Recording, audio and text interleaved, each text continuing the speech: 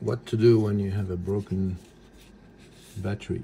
This is for the Hubsan Mini Pro. Well, all we have to do is just remove the working battery and then 3D print new ones.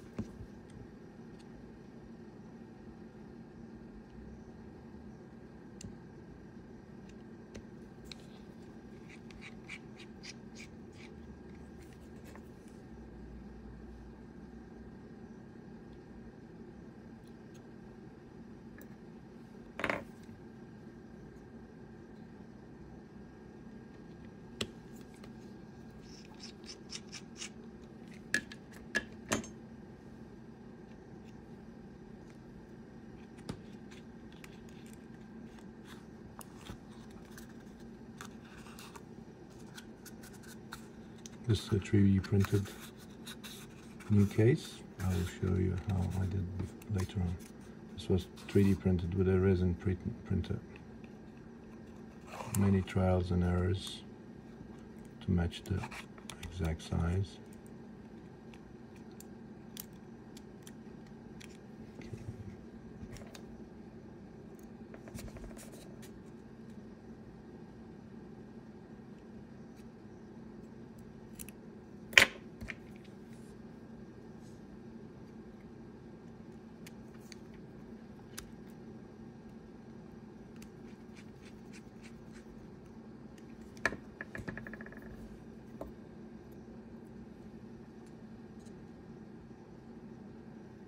Be careful not to short the battery.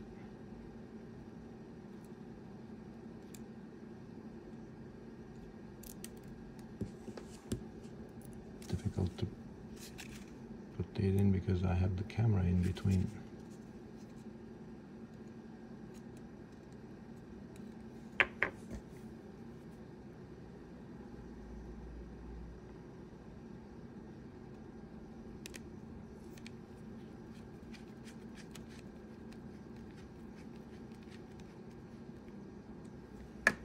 Okay, this is the battery sleeve, which was also broken.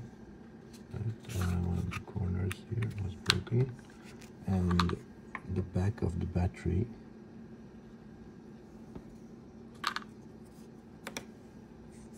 I redesigned it, not exactly the same as the original one with all the curvatures, but the main functionality is there, so I can use the original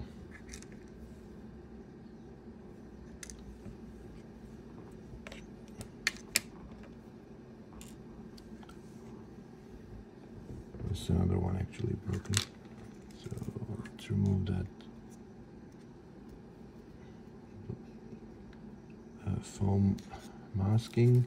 Can remove the button, which will fit in the new concoction. So let's align it properly.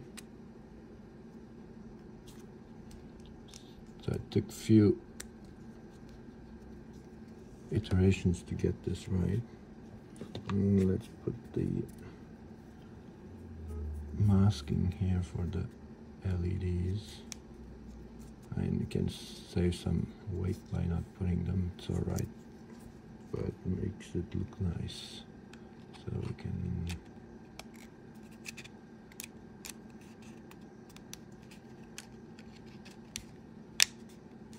hold this back together. See that the battery button works, right? And the mask also doing its job in masking the light all around. So let's put back the tiny screws in.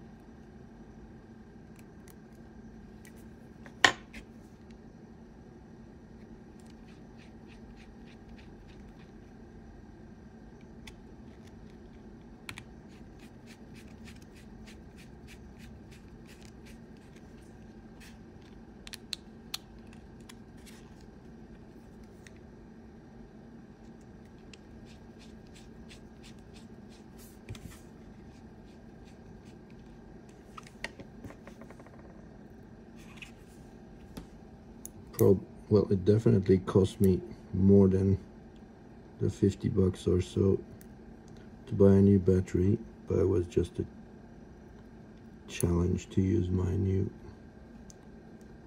resin 3D printer to print something that's useful. So this is a ABS like resin.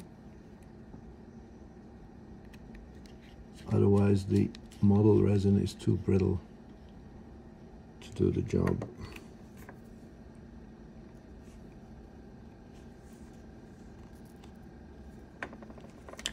So the printer I used was the Anycubic Photon Ultra, so it's a DLP printer.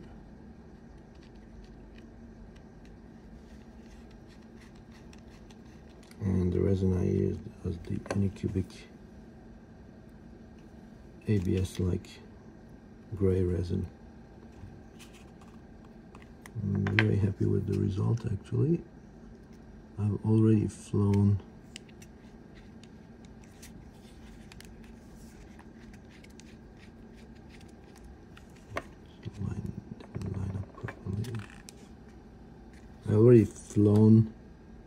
the drone with one of these printed sleeves, battery sleeves, so it works all right. The most important part is these catches, and they seems to be working very well. So installing it into the Hubsan Mini Pro, just like an original one.